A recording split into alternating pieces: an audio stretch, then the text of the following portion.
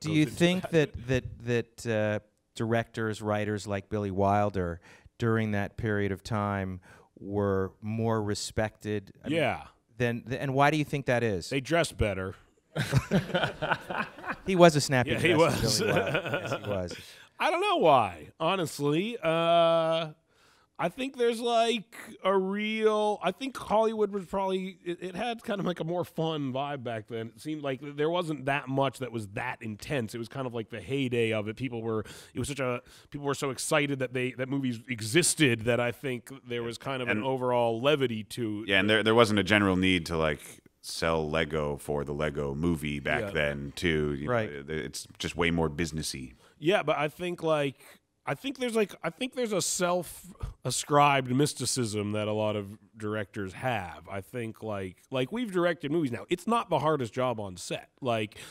Definitely the hardest job is producing. Yeah, like we keep like what we always say is like getting a movie made is way harder than making a movie. Like once you're there making the movie, it's fun. Like the analogy is like the writer like makes the blueprints for a car, the producer gets the money and the parts, and the director gets to drive it. Exactly, it's exactly right. Like and driving the car is fantastic. It's everything else that's really hard.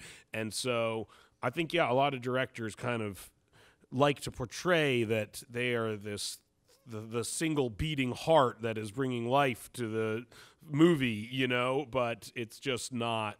I think a lot of people in this audience are probably very happy to hear what you say, that it's nice to hear that writers and directors and producers, as you guys are as appreciative as the part of the job that you do and that many of the people in the audience do.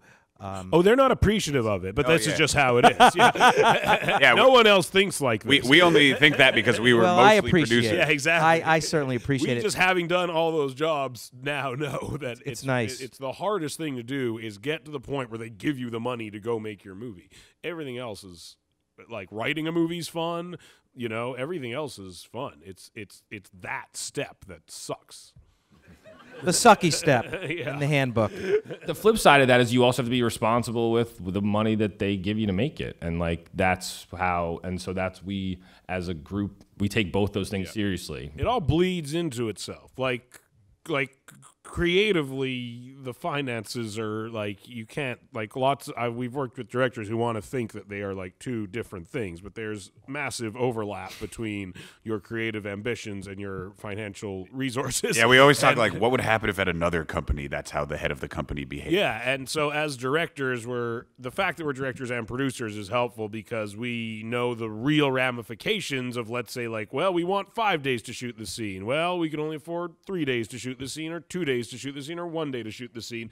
If we were just the directors, we would tell ourselves to go fuck ourselves and we'd then have to deal with that.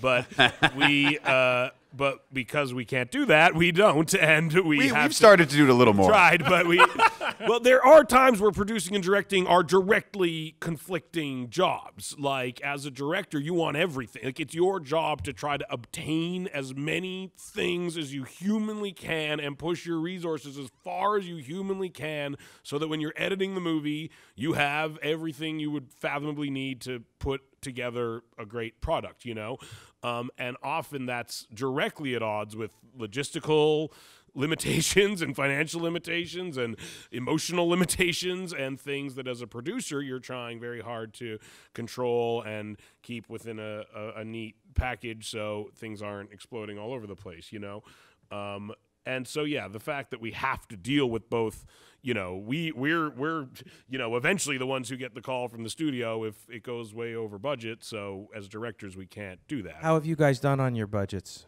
We've been good. Yep. Really good. Yeah. I mean, we've never gone. Is that something that you feel good about? I mean, are you guys very conscious about being responsible to the studio in terms of your budgets? We swing back and forth. I think so. I mean, the truth is, both This Is the End, both 50-50, or all three, 50-50, Neighbors, and This Is the End, all were made at incredibly aggressively budgeted levels for the level. I mean, it's been out there in the press. Neighbors we made for $18 million. That's a pretty aggressive number for a big studio R-rated comedy. But the thing about the budget conversation is you have to get into the specifics, because the truth is even even when Seth and Evan are wearing the producer hat, if people are coming to us and saying, well, we want this or that, it's understanding like the context. You're never going and asking, just give us more, just more because. It's always about the specifics of what you're looking for. And sometimes they've helped you wind up in the position where you need more money as well through their own odd... Some helpful notes.